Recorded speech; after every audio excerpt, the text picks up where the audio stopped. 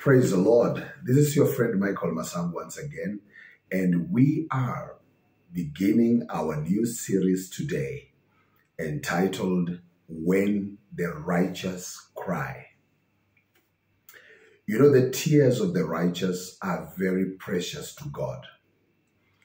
And, the scripture tells us in Psalms 34 that many are the afflictions of the righteous, but the Lord delivers them from them all.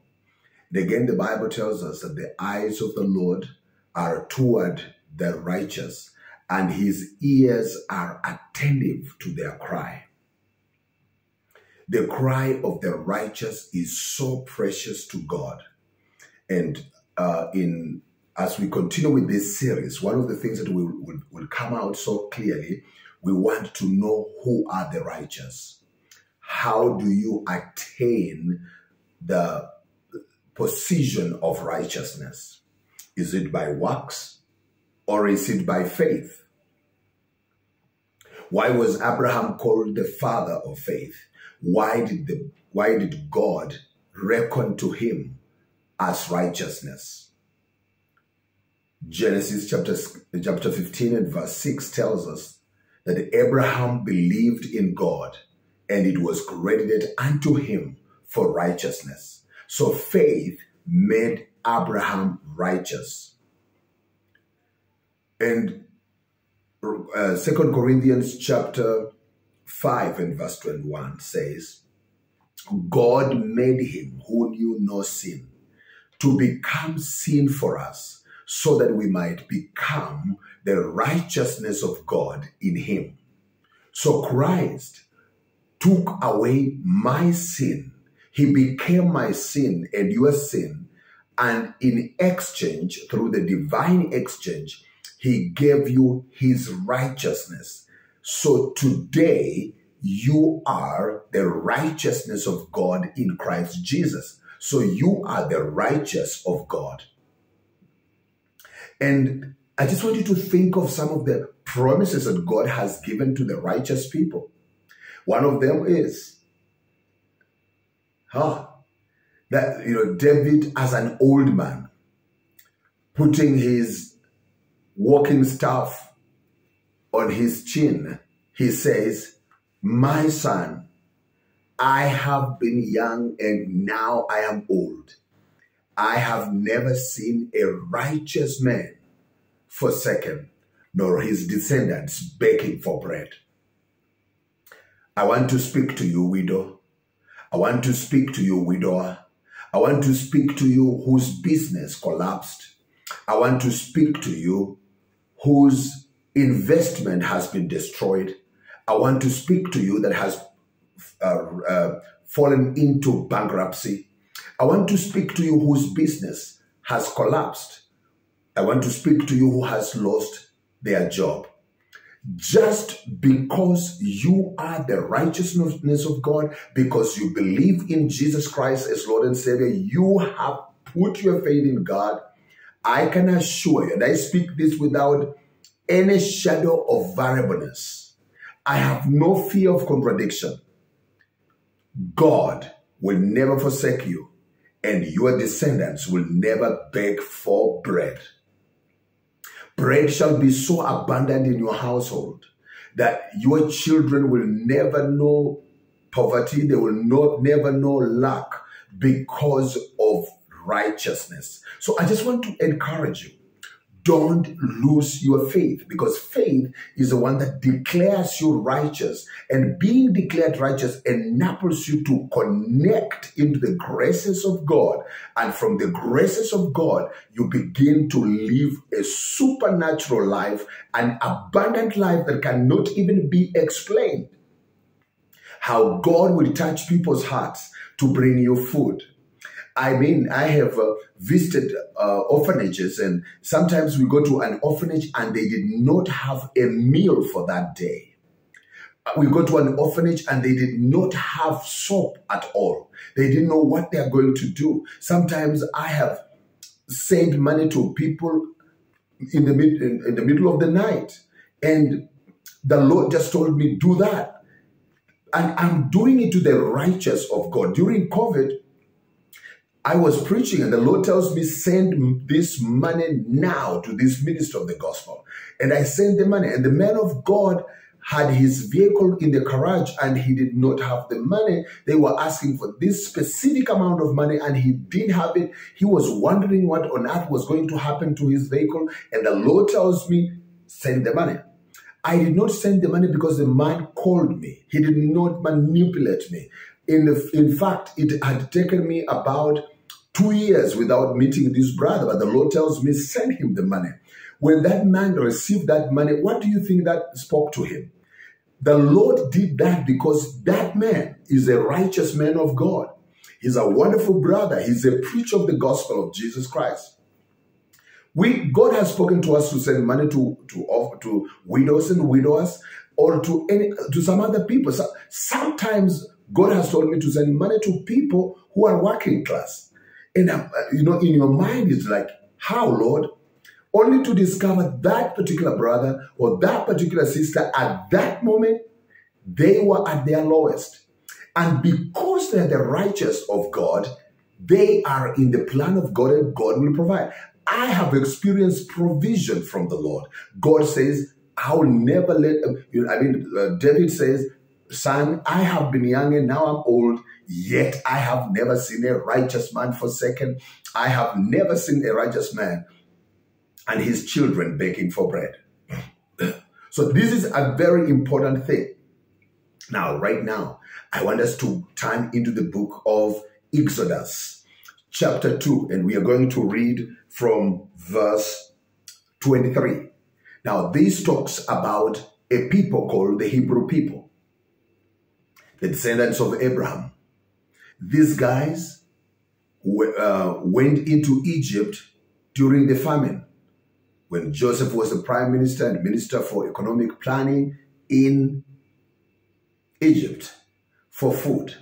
And they were given very fertile land. And they became very fertile themselves. They grew up in numbers. And when the king who knew them died, the other kings considered them illegal immigrants. And they were very upset because these people were, giving birth. They were reproducing at a very high speed. And I have traveled a number of countries. And even here in my country, Kenya, we have some people who have come. Could be people have come from Somalia. People have come from Burundi or from another country, and they are in the country. And you will find the locals of the country saying, these people are their population is growing so big, they are going to take over our country. That is exactly what Israel went through in Egypt. And so sometimes it's very careful. You should be very careful when you try to brand the nationals of another country who have come to your country and try always calling them illegal immigrants, baptizing them terrible names. You don't know why they are there. I want you to know that God, nothing happens under the sun that God doesn't know. That's just something that you need to be very careful, lest you just operate in the spirit of the king that did not know the Hebrew people. Now let me read. And it came to pass in the process of time that the king of Egypt died, and the children of Israel sighed by reason of the bondage. And they cried, and their cry came up to God by reason of their bondage. And God heard their groaning, and remembered his covenant with Abraham, with Isaac, and with Jacob. And God looked upon the children of Israel, and God had respect unto them. Now, I just want to outline a few things, and we finish today.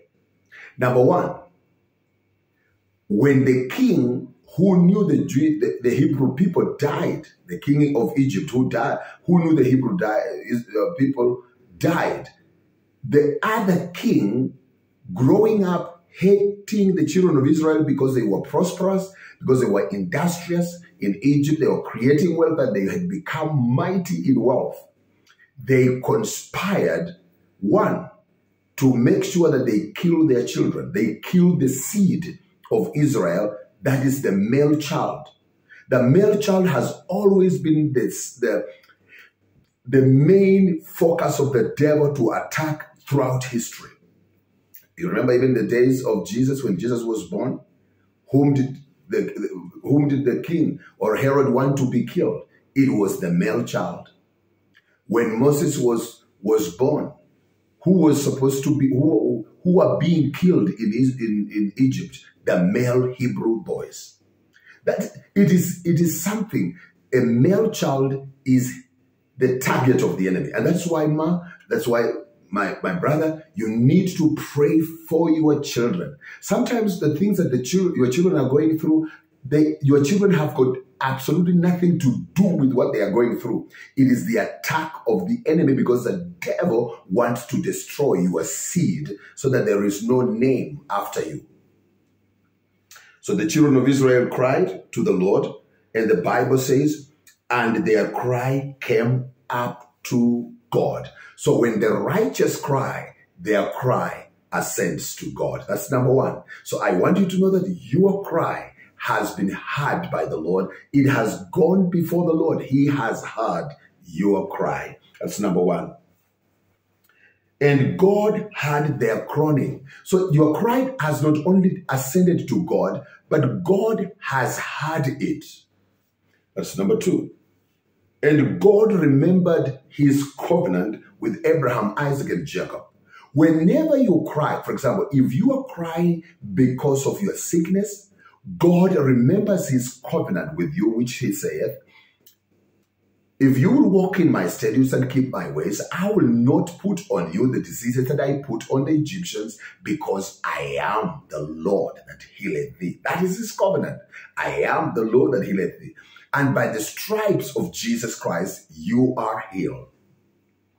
He sent his word, and his word healed them from their destructions. The Bible tells us so. Psalm 107, verse 19 and 20. And they cried out to the Lord, and he sent his word to heal them and deliver them from their destruction. So what normally happens when people cry out to the Lord? God will send his word. Like this morning, this is not just another broadcast. It is the word of God speaking to your condition. God is speaking to you. He's telling you, son, I know your tears. I know your travails. I know your pain, and I'm willing to help you. So their cry came up to the Lord. And then verse 25, and God looked upon the children of Israel, and God took notice of them. So I just want you to know that God has recorded among the to-do things, the things in the list, the to-do list of God today is to fix your problem. Doesn't that give you hope? The things that God must do today, one of those things is to come through for you. You are so precious to the Lord. Now let me recap. When they cried to the Lord, how do they cry? In prayer. How do we cry? We cry to God in prayer. And when we cry, our cry ascends to God. And when it ascends to God, he hears our cry. And when he hears our cry, do you know what he does? He remembers his covenant. If your problem is finances, he is Jehovah Jireh, your provider. He owns all the silver and all the gold. Cattle on 1,000 hills belong to God. He remembers his covenant to heal you, his covenant to supply all your need according to his riches in glory by Christ Jesus. He remembers his covenant to heal you of all your diseases and of all your infirmities. If you are surrounded by the enemy and it's like all people around you, they are just filled with demons to crush you and to do this, the Lord will say, yes, your enemies will come against you in one accord They will all gather together to come against you, but God will disperse them in 7 directions. You are about to see the spectacle of your life. You are going to see something, how your enemies are going to be confused, how they are going to be exposed, how they are going to be defeated before your eyes. That is the covenant of God in regard to you. You are so special to God. That's why Jesus died on the cross for you. I want to encourage you to remain steadfast, to make sure that you continue listening to this broadcast. I pray the blessing of God over your life, and I just declare the hand of the Lord over your life. May the Lord hear your cry today. May the Lord remember his covenant toward you, and may the Lord come through for you to the glory and honor of his name. In Jesus' name we pray. Amen.